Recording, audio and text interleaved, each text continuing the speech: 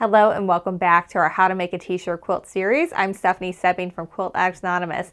If you've missed the previous videos, make sure you go check them out. We talk about everything you need to make a T-shirt quilt, how to cut out your shirts, get them fused to the interfacing so they're not stretchy when you're sewing them to quilting cotton. And at this point, we've made all of our blocks and we have sewn the sashing strips to the left and the top side. So we're ready to assemble our quilt. And what I did for mine is I just put a cell phone camera on my bed as I was laying it out. And I'm going to watch that video and you're going to watch it with me in real time. And that way you can kind of see how I make my decisions. I made quite a few of these and I've got some tips and tricks to share with you guys here today. And also, even though I'm a professional quilter, I've got a very large studio here to work at. I often am still sewing my quilts together at home just because it's a little easier and I don't have a design wall here. So I'm laying mine out on the bed just like you guys are at home. So the very first thing I do is I take all my blocks and I just lay them out and I'm going to separate them by color value. And that means light, medium, and dark. And in most cases, any color is going to be medium unless it's navy. Sometimes that can go dark. And then your blacks and your charcoals are going to be dark. And then your white, cream, and ash gray is all going to be light. So that is step number one, is get everything separated, because when we lay everything out, we don't want our eye to all be drawn to one corner of the quilt because you packed all the colorful shirts down there and then you have a bunch of white shirts all in the other corner. That's weird. You want to spread it out. So step one is just organizing your shirts by that color value. Also, when I talk about shirt color, I'm talking about the color of the actual shirt. Like obviously there was teal on this shirt, but the color is ash gray. So I would consider this one to be a light value shirt. Now I have 16 squares in the quilt that I'm doing the lap size, and it worked out really well that I had 4 light value shirts. So what you're going to see me do here is just lay them out on the diagonal going from corner to corner, and that way I've spread them out. I've got one of them in each row and none of them are all next to each other. You could mix it up a little more than this too. You wouldn't have to exactly do them on a diagonal. You could spread them out a little bit, but the idea is to get them in different parts of the quilt and not have them all be in one row. All right, next up I just had 2 black shirts. So I put one in the bottom corner and one in the top corner. That would be balanced and on different sides of the quilt. Now next up, you're going to see me do a little subdividing from within my medium value colors. This quilt, for whatever reason, I ended up with a whole lot of blue shirts, like lots and lots. I think there were 6. So what I did here is I separated all my blues into one pile and then every other color into another pile. That way, when I'm putting everything out, I'm going to lay my blues out first so that I can spread those out as much as possible and then just fill in the color later once I make sure that I don't have like all 6 blues grouped in one section, because that's not good. We don't want to mess with that. All right, so I know I've got 6 shirts here, so I want to have at least 1 blue in each row, and in 2 rows, I'm going to have 2 blues. That way I don't have like 3 blues in one row. That would be a little too much. We want to spread it out. So we start with that Don't Mess with Texas right in the center. And then we've got the Shano shirt up there. That one I was kind of hesitant. That one could have gone dark or could have gone light, but those are actually my darkest 2 blues. So it kind of creates the light going one way and the dark going one way and kind of crisscrosses those in the final design. So that kind of works really well. And now I have more of my medium scale blues and the brighter blues that are going out. So that one that I just placed, the New Orleans one, that was very medium. And then this Shano, Wisconsin one is also very medium. So I kind of got those in opposite ends of the quilt, but still kind of in the middle rows. And now what I want to do is make sure that I don't have it right next to any of the other blues. So you can see that it's on a diagonal to them, but it's not right next to it. So we have good movement there.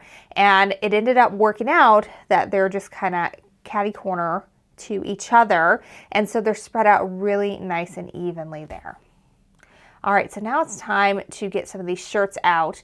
And I think first what I did was I grabbed my boldest ones. That bright pink is really bold and this red is really bold. So I want to get that there. I think I ended up moving this shirt. But at first I put it next to the pirate because the pirate had a red hat. And I thought that the red hat and the red shirt would play off of each other really nicely. And then that's a really light pink background in that Washington, D.C. shirt. And at this point I'm realizing I've made 17 blocks, so one's going to have to be a pillow. And then we've got the green one up there. It's going to go in that top corner. So at this point, you kind of want to take a step back and look at everything and decide, do I like this? Is any one corner really like calling to me and saying, I'm getting all my attention drawn here. Maybe I need to move something. And that's what I'm doing. I'm kind of standing off to the side. I'm looking at it. My daughter's coming in and saying how pretty everything is. And I'm looking at it and I'm realizing that red and that green and that pirate and the dark shirt, it's too much. Your eye is getting drawn there. We need to switch something up and get something lighter in there because there's a lot of really medium value shirts around there. It's just too much. So this way I can kind of have the bright red and the bright pink kind of cat-a-corner to each other, and it kind of moves that eye around a little more. And then we have a more lighter value print up in the top corner. It kind of serves as a place for the eye to rest around some of the more darker and medium value shirts around it, and some of the busier ones around it too. A lot of those shirts are very busy. They've got a lot going on them. And that Washington, D.C. shirt has a lot of negative space. So that's another thing that you kind of want to look at, is not just your color placement. Does it look good? Is your eye getting drawn to any one place? But also, do I have a lot of busy shirts all in one area and a lot of not so busy shirts all in another? Because you kind of want to make sure that you are balancing that, so that way you kind of have a busy shirt next to a not so busy shirt, and that way you're not just drawn to one area because there's just too much going on in it and it just doesn't look quite right. At this point, I also like to take a photo and sort of walk away from it for a little bit. And then if I come back and I look at the photo later and I'm like, okay, yes, this is it, then I'm ready to get started and start sewing. All right, so we are going to take a look at the Illini quilt that I made for my husband. Just as another example of this, we'll try to get some fresh photos of it too, so you can see what I'm talking about on a big scale, because we can only see so much with our overhead camera. So the Illini, their school colors are blue, orange, and white. It gets mixed in a lot as a neutral. So that's what I had for t-shirts. I ended up having half of my shirts be orange, so I was really easily able to alternate that. You can see we've got place 1 and 3 in the first row is orange, and when we look at the second row, it's in 2 and 4. And it just keeps alternating like that all the way down. So that would have been what I would place first. And then from there, a quarter of my shirts are blue and a quarter of my shirts were white and gray. So I just got to alternate. You know, we've got in this place, we've got the blue in the second position. Here it's in the third. And in this row, we have it in the fourth. And then finally, it's in our first position in that bottom corner. And then the whites fit in wherever the blues don't. And so in this one, I don't have like a very set like diagonal like we did with the other one. It's very mixed up. You can kind of see a lot of it. But I want to show you one more thing before we move on from this, and that's the busyness. So if we look at these two shirts, this is something like, you know, you get everything set by color. And then you want to step back and you want to look and you want to say, do I have a bunch of busy shirts all clumped together? Because if you do, then the eye's going to be drawn there. It's going to look funny. You're not going to quite know why.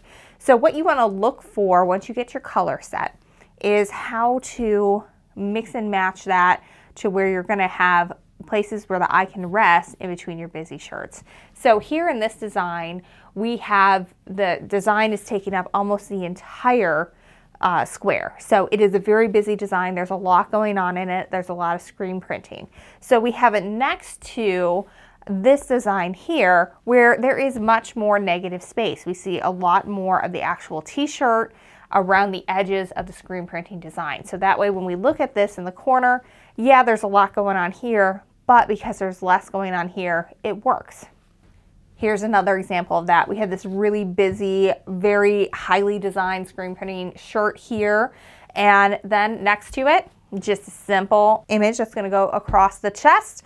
And we got a lot of negative space in it. So if you see something like this, you got a shirt like this that you're considering using, and you think, well, maybe this should be a 6x12.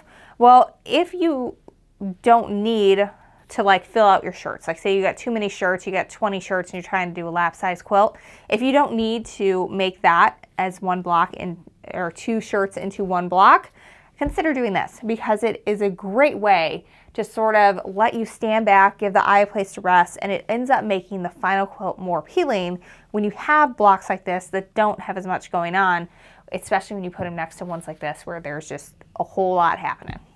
And this video here is the reason why when we put everything together, we only put sashing on the side, left side, and the top, because then we can lay it out. All that sashing is attached, we're ready to go. And then once we have our final design figured out, that's when we're gonna add our sashing on all of the blocks that ended up on the right side, as well as the bottom. And that's what we're going to do in the next video. So get everything all lined up, take your photos, and we'll be back in a couple of days with how to attach the sashing to your side and your bottom blocks and how to sew this together.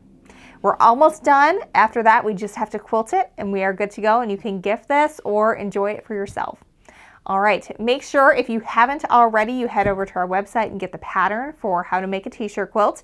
We have revamped it. It's got lots of really good info in it, and it has all the sizing and exactly what you need for the different sizes that we put together.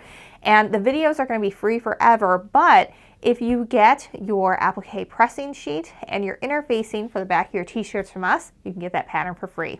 We also have lots of fabric options to choose for your sashing, any rulers you might need, all those goodies you can get on our website, shop.quiltaddictsanonymous.com. Thanks so much, and until next time, happy quilting.